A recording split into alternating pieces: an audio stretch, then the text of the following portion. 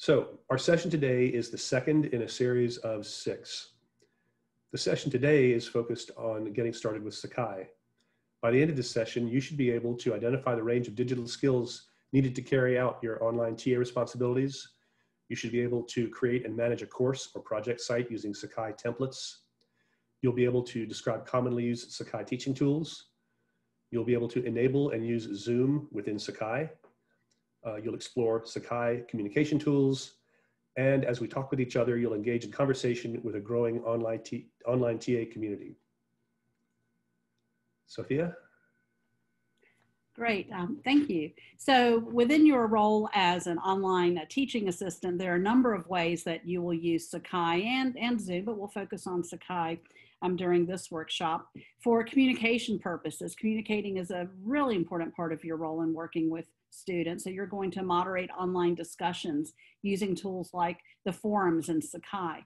You'll also use the announcements tool in Sakai to manage class communications, to send out announcements to the students. You're going to hold virtual office hours, and you may be scheduling those using Zoom in Sakai. An important part of your role is supporting students overall, providing that inclusive climate for learning, and that does include facilitating inclusive online discussions. You'll provide feedback and grade assignments, and Sakai has a number of tools that are really robust tools for you to be able to do that. As well, you'll provide instruction and examples, and you might use tools in Zoom like screen share, the whiteboard feature, and or record Zoom videos, and those could be available in the Sakai site, and Anderson will talk a bit more about that. I'd also like to point out the Sakai guide and documentation link you see right at the very bottom with the red arrow. This is a really extensive Sakai documentation guide. There's a search bar there, and you can simply search the terms or tools that you're looking for, and you get a lot of help as well as screenshots showing how to actually do these things in Sakai. So let me just highlight for you a new set of templates that Learning Innovation has developed, which will really make your work in designing a course site helpful and facilitate that process for you.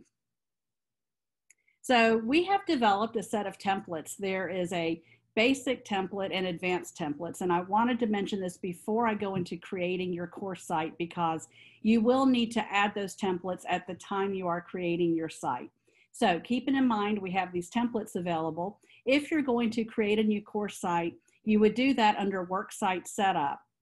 You would select Worksite Setup, and then you'll see on the left-hand side, create a new site. There's also a way to get to the Create New Site feature directly from that Sites button, which is to the left of my profile picture. There's that little kind of waffle looking tool. So there are 2 ways you can create your new course site. Now about those templates. When you create the site, you would select either a default template or of course, some of the schools have specific templates, so please note that this would be dependent on the department and school that you're in. But for general use, we have a minimal course template, and then we have an advanced course template. You need to add these templates at the time you're creating your site. The advanced course template that I'll show you briefly includes pre-designed lessons, so that saves you time on actually using the lessons tool in Sakai. We do have videos on how to access these templates and how to use them in your design, and I will share those at the end of the session in a follow-up email. But I wanted you to take a quick look at what an advanced template would look like in Sakai, because this one is often requested by faculty and graduate TAs, and you'll notice on the left-hand side, the lessons tool has been enabled, as well as commonly used tools in your course site. You also have a banner there that you could use, or you could simply use this as a placeholder and attach a banner that's appropriate for your course. There's the Getting Started area that has placeholders for information, and of course all of the tools on the left-hand side. Now you can go into the toolbar in Sakai, and Anderson will show you how to do this and add additional tools. But these are some of the most commonly used tools. Just to break it down a bit further, taking a look at the advanced template, you'll see that from the lessons tool, every week has been designed for you. You'll go in and add your learning outcomes, link to resources, add your learning activities. But it is really a time saver to have a lesson template built out for you that you could integrate into your course site. So this is new. There are some videos that will explain how to use these, and you can definitely get a head start as you're working on courses for the coming spring. All right, thank you. So let me take you through some commonly used Sakai teaching tools, and we'll start with resources. So you're looking at, this would be on your Sakai site on the left side of the page, and it would show you all the tools that you have enabled. And we're going to take you through resources because this is the place you'll want to upload most things so that it will integrate seamlessly with your Sakai lesson site. Okay, so what you're looking at is an example that I've uploaded scanned chapters. And these are, as you can see, in the resources folder. And next slide, please. Okay, so then from there, that was the resources folder. This is now in the lessons folder. So this would be what the students would see and how they're interacting with the course. So you'll see I have the date, Friday, May 15th. Then similar to what you've just seen on the template, on the upper left corner, there are the weeks already laid out, and you can, although the template comes week 1, week 2, week 3, and so on, you can rename them any way you see fit. So I decided to rename them and week by week and giving the dates to avoid confusion. And then on the individual day, which is in this case, May 15th, 2020, you have learning objectives, some questions, and then the homework, which will then be the reading. There are 2 ways that you could link the scanned chapter, which comes from your resources folder. And as you see, there's one way that says Foucault Chapter 2 Abnormal PDF. When a student clicks on that, that would just open a new tab and take the student there. And then the other way is what you see below, which I'll show you more of on the next slide. So this is actually embedded. So the chapter then is embedded in the screen. If the student put his or her mouse over the actual chapter, the pages would start scrolling and so on and so forth, and they could interact with it that way. And that's entirely up to you as to what you think is best and what looks best. And I should also note that the examples I'm showing you are of a scanned chapter, but you could do the same thing for video. So you could link an actual thing, something that just says see video here, link, or you could embed the video. One thing that you'll need to remember, because Duke has paid for a special Zoom subscription, you get lots of benefits, bells and whistles, like polling, and these things cannot be done in a personal Zoom account unless, of course, you want to pay the subscription. But because of that, that means there are 2 ways that you'll interact with Zoom. So on the right side, you see that this is duke.zoom.us. And that is separate to your Sakai page, but the 2 overlap. So if you want something enabled, like polling, you have to go to duke.zoom.us.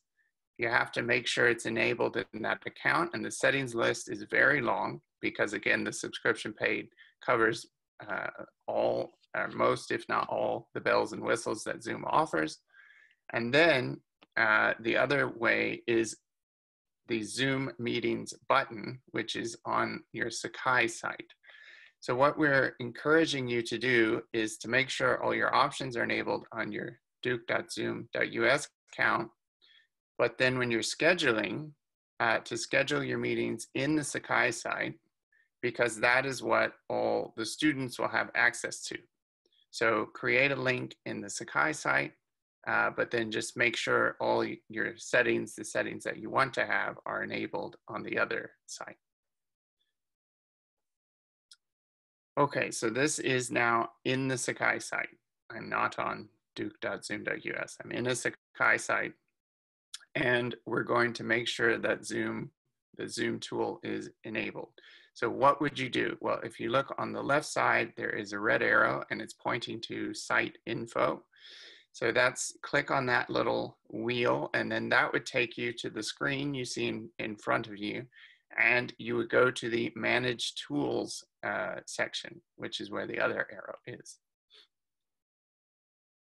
Then this is after scrolling down, because there's lots of different options in Sakai as well. So you'd scroll down and you'd make sure you'd look for Zoom meetings. You would click that, you'd click continue. Okay, there's another thing, and we're showing you here because it's slightly counterintuitive. On the tool order button, it also gives you the additional option, not just to order tools, but to hide certain tools for others. And you might want to hide the resources folder for some.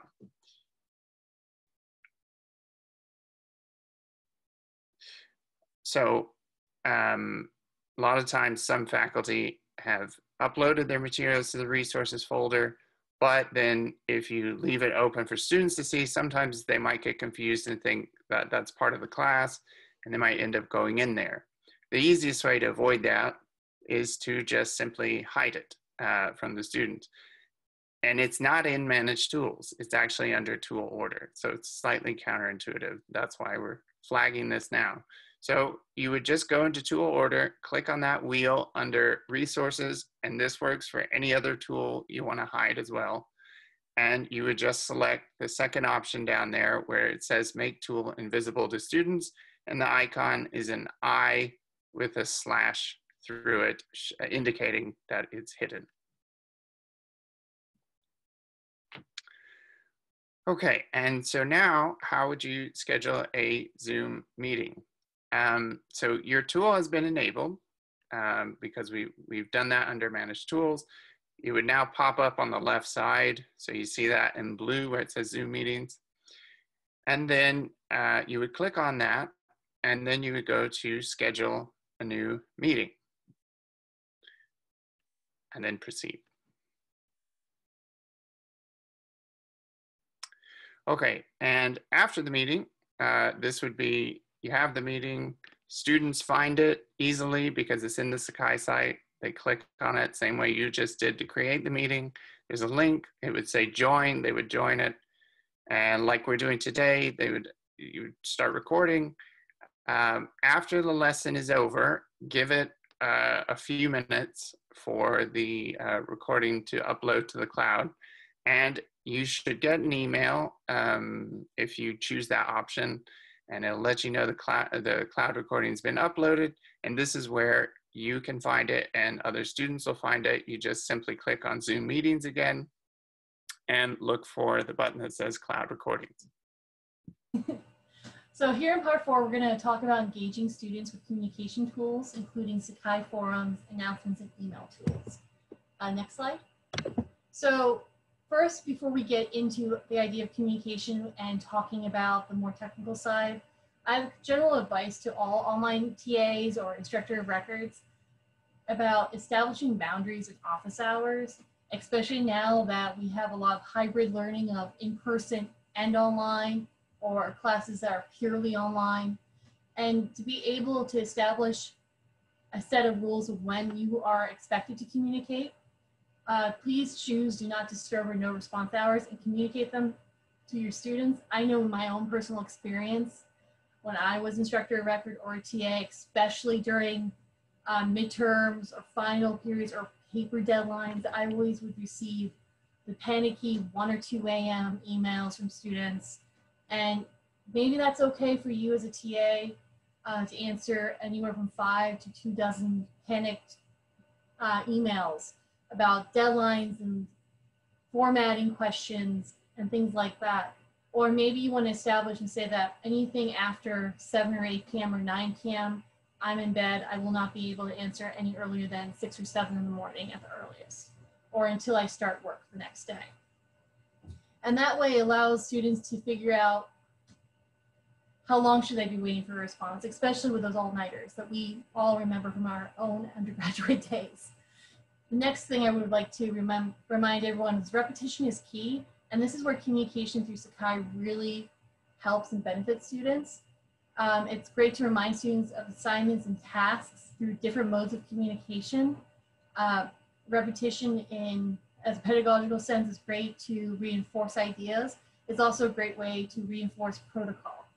And then finally, be consistent with your communication channels and your response rate. Just like you might not always be able to grade an assignment within the next day, you might not always be able to answer every single email or answer any questions about that paper or problem sets within 24 hours. Sometimes a problem may arise and might need a couple more days. Establish a communication allowance for you and your students saying, anything that's non-essential, I will answer in about 48 to 72 hours, and something more of the more urgency a bit sooner. And that will allow you to have the expectations to be communicated early on. Next slide, please. And there's also another great way that now that Zoom and this hybrid learning and online learning and flexible teaching has brought us, for those of us who aren't as familiar with online forums and discussions. Here in Sakai, this is a great asynchronous discussion area.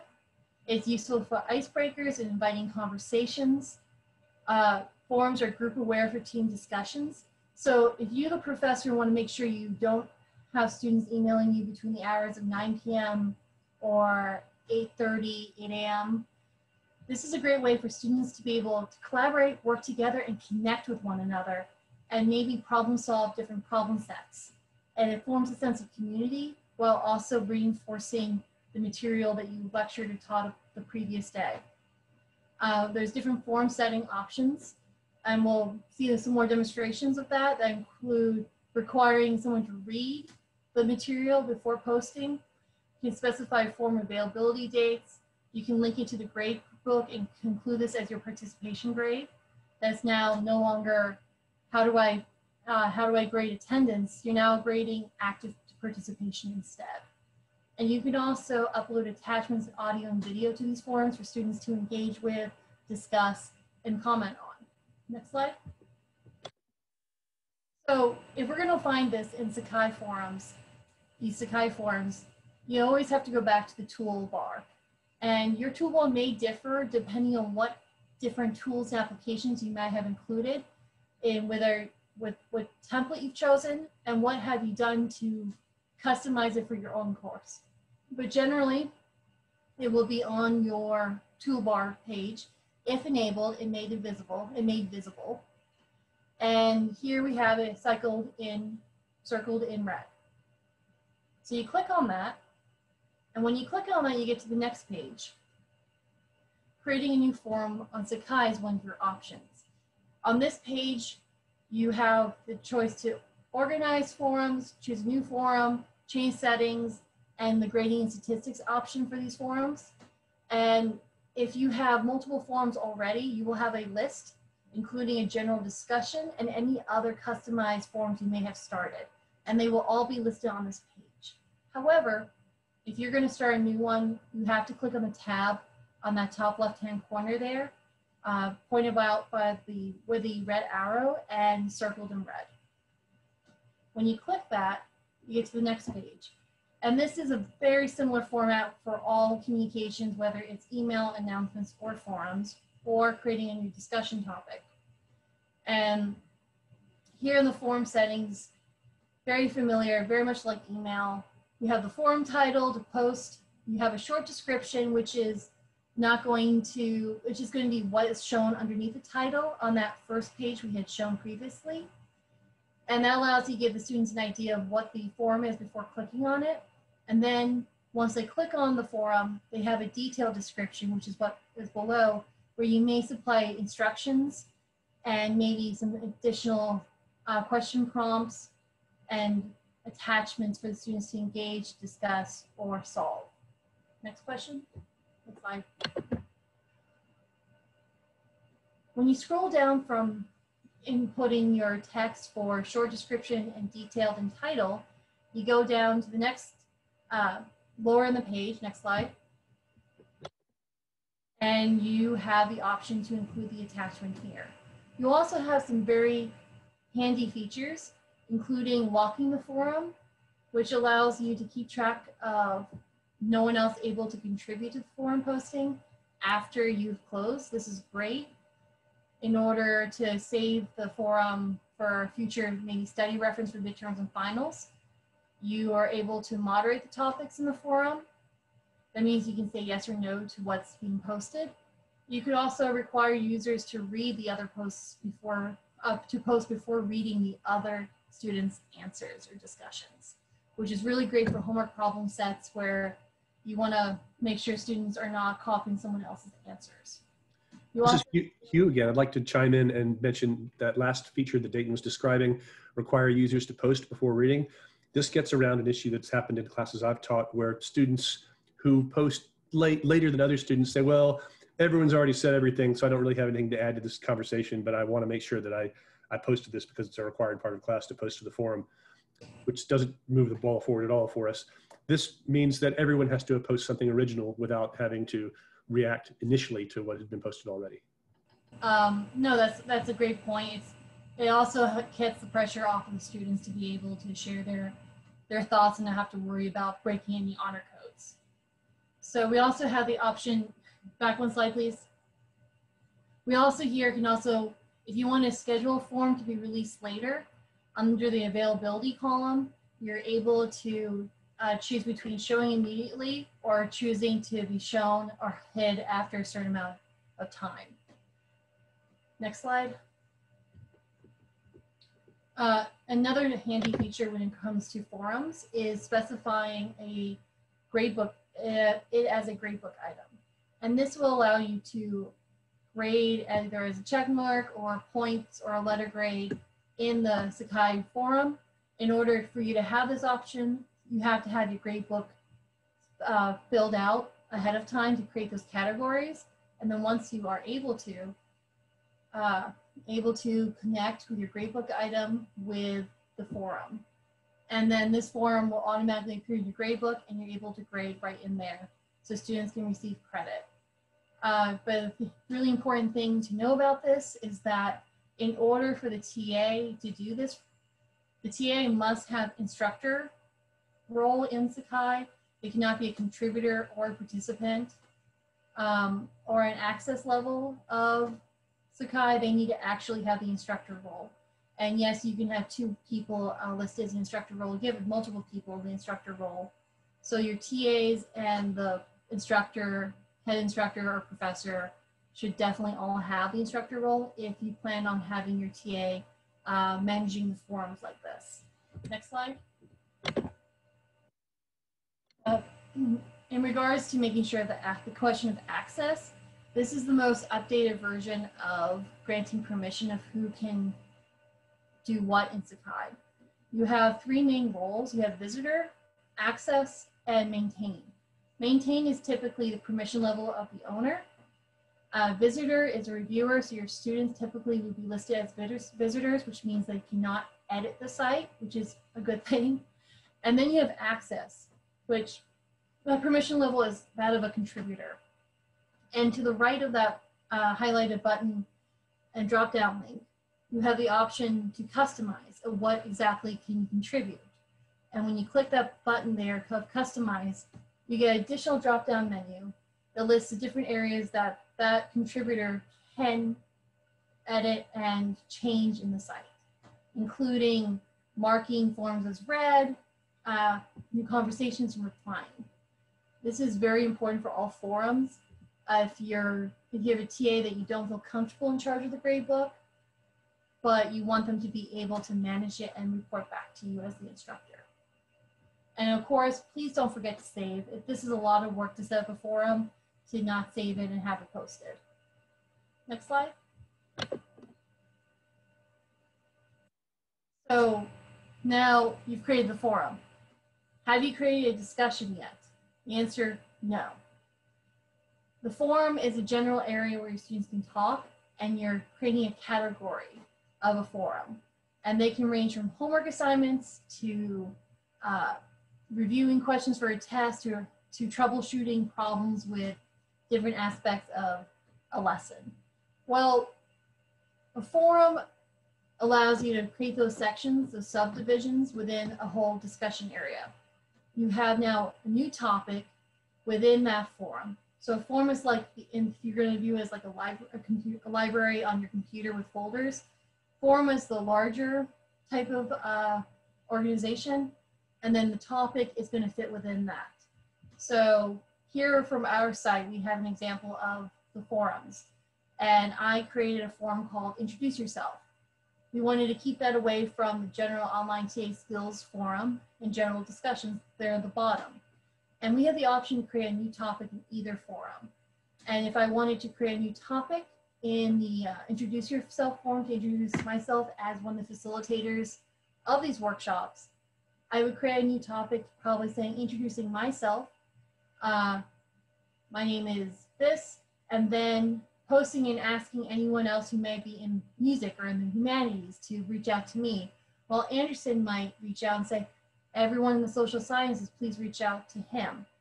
So this is a place where you're going to create your topics, and your students are actually going to be engaging with the topics within that forum. And the forum is going to tell you what specifically you're looking for with that. And it's helpful, again, for organizing the difference from homework assignments to review questions to maybe needing additional help from a TA. Next slide. When you click that, it's the same layout as your forums. You have the title, short description, and long description, but there's a major difference in the options when it comes to creating a topic versus a forum. And in the forums, remember, we had the first three options here listed: locking the topic, you have a chance to moderate it, and a chance to require users to post before reading others' answers. But now you have a fourth option when it comes to topics, and that is allowing people to post their answers anonymously.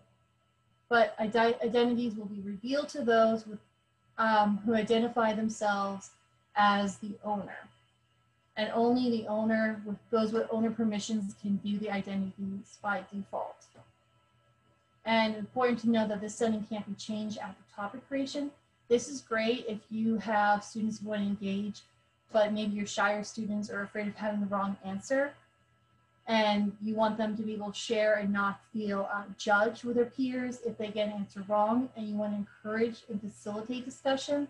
This is a great option that you don't have to worry about discouraging students who might want to answer anonymously, and B, you still have the security of knowing who participated in the forum for both credit as well as any additional snafus that may happen. Next slide. Another important aspect with topics is, of course, the availability like before, but now also the idea of notifications. And if you have a larger class, we would probably not recommend you to receive email notifications for each new posting or new message, because that will become a lot of information very quickly, and your email can be very much inundated by all the participation from your students, especially in those larger class sizes. I would recommend having you not receiving email notifications for your topic postings, because it can become very unwieldy. Next slide. Finally, we have Sakai announcements. We've now moved on from general repetition and repeating information you might have assigned in class, or any upcoming events that might introduce students to new ideas or reinforce your subject. Here, much like forums and topics, similar format, the left, you will find the announcements tool. Again, could be different based on what tools you have available on your Sakai site and you've enabled. You go to the add function and you're able to post an announcement. And when you post these announcements, you have a really two important things to remember with the next slide. Before you publish, make sure you check on the access of this announcement. We have two options of either only members of the site can see this announcement or it's publicly viewable by everyone. Of course, if you're having a Sakai site for just your students, you probably only want members of the site to see this announcement. And the availability. If this is a lower level announcement, you might not care about necessarily being shown on a specific day or immediately. And if you want to show immediately, that's great, but you also have the chance to have it later. For example, if a guest speaker is coming to campus and is related to, for us in music, if someone from another university is coming to speak about their musical topic, and we want students to listen to that composer and his music or her music, maybe we would want to hold the announcement till a day or two before. So specifying dates is really important. For this next one, I was hoping to focus in on the next slide is the idea of not everyone may receive these announcements depending on this particular option. Many students do not opt into announcements, and just because you give an announcement on the page does not mean a student's going to be readily checking their Sakai site for any updates. Quite often, they opt out of email so that they can lower the amount of emails that come into their own email accounts. So here, if you have an important announcement, you want students to know of an assignment or remind them about what to expect for next class or what is expected for next class, please put it on high priority for all participants, because when you do so, you're able to make sure that each student gets it into their email, because students will check their emails. They might not be checking the actual Sakai site. Because by default, no email notification is sent, and it'll just live on the Sakai site, and students will not have received this important announcement in regards to what you took the time to, an effort to let students know about. Next slide.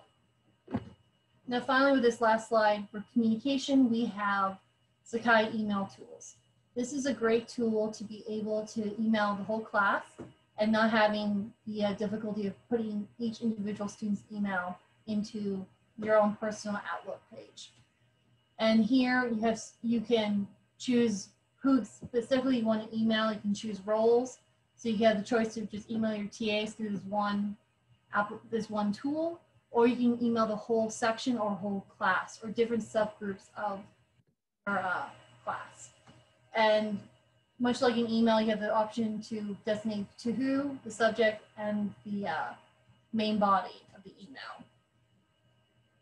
Important thing to note though, make sure your students are aware that they reply to this mass email through their own personal email accounts. They will not be able to send it to the professor, and they will not have any notice that that email was never seen by you, the instructor, or the TA. They have to email you at your personal Duke email account.